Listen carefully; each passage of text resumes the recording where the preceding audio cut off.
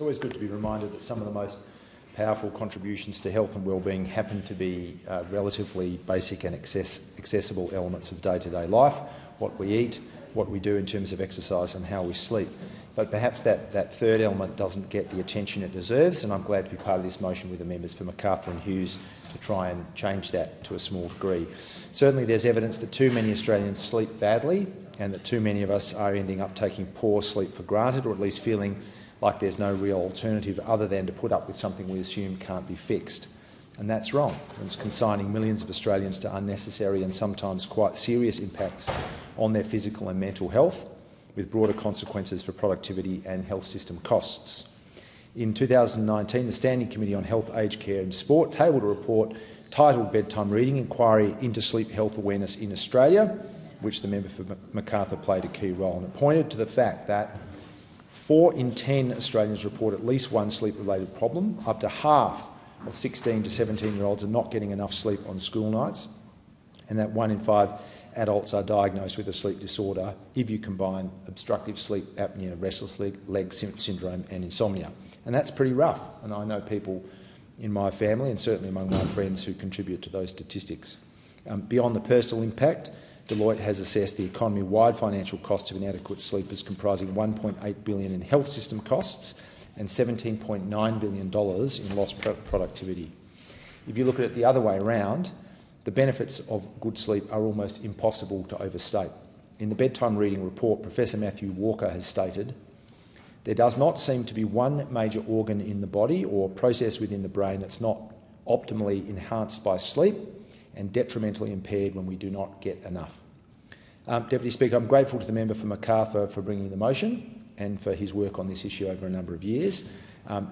The motion to some degree has been prompted by our shared participation in the SBS series, Australia's Sleep Revolution, with Dr Michael Mosley and the excellent folk from the University of South Australia. The final episode does run this Wednesday. I'm not going to suggest that it'll help you go to sleep. I think it's actually reasonably exciting.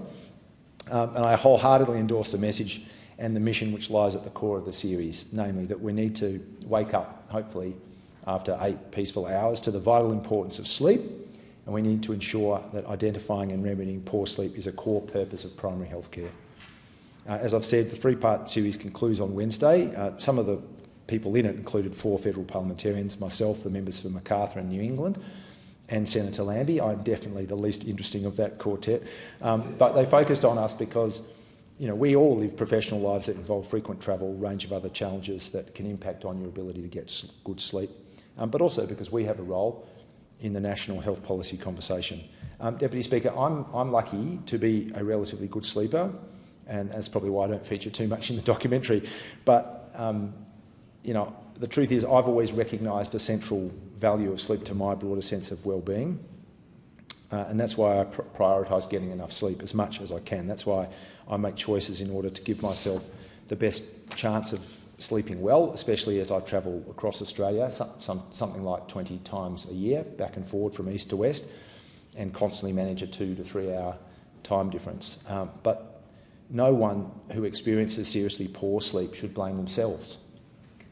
Most importantly, no one should fall into the trap of believing that there's nothing that can be done in order to sleep better.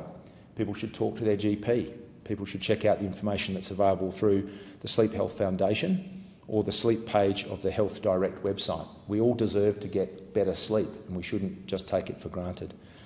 The Albanese government, through the work of Minister Mark Butler, is focused on improving the scope, quality, access and affordability of our public health system at every turn, because we know that Medicare and the PBS and our public hospitals and the new Medicare urgent care clinics are at the foundation of our shared wellbeing. When it comes to sleep, the National Preventative Health Strategy will continue to focus on raising awareness of the disorders that contribute to fatigue, high blood pressure, heart disease, diabetes and poor mental health, while of course looking at new ways to support healthy sleeping.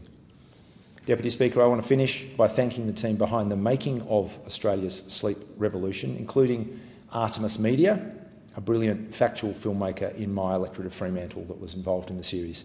And on a completely trivial note, after 2 weeks of quite bizarre testing and high-tech sleep scrutiny, I was able to come away with a document that states officially that I don't snore, which I consider a big win. That document is very precious to me. But thanks for being in this debate.